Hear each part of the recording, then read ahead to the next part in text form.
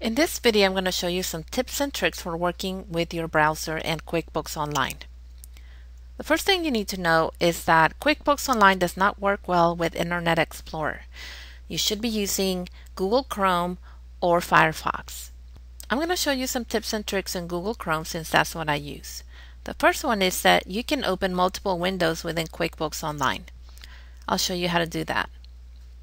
Go to your tab, right-click, and select Duplicate. And you'll see how QuickBooks Online has opened a duplicate tab. Let's say that within this window I want to work with the Customer Center. So I'll open my Customer Center. In my second window, I want to enter an invoice.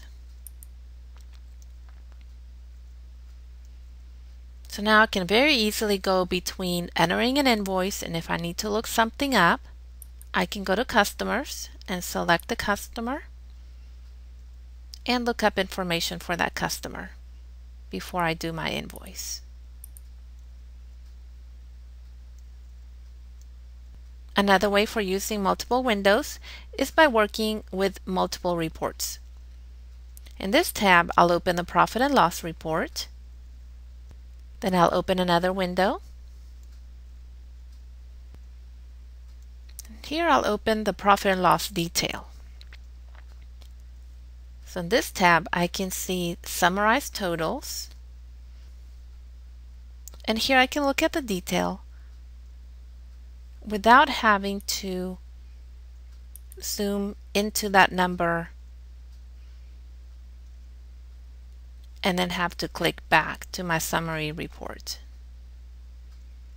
So here's another helpful tip. Let's say that I want to run this profit and loss with just a click of a button without having to go to reports and finding it. We can set it up as a favorite. Let me show you how to do that.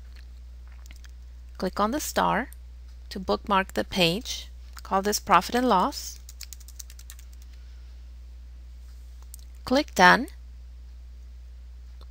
In case you don't have this set up, just go to your bookmarks and you can select Show Bookmarks bar. And now you see that Profit and Loss report is right there. So let me go to the home page and then click Profit and Loss, and it takes me directly to that Profit and Loss report. And as with any browser, you can always click on the back arrow to take you back where you were last. You can also click on the left mouse button and hold it and select a page where you were, such as Customers. And there you go. Those are your QuickBooks Online browser tips in Google Chrome.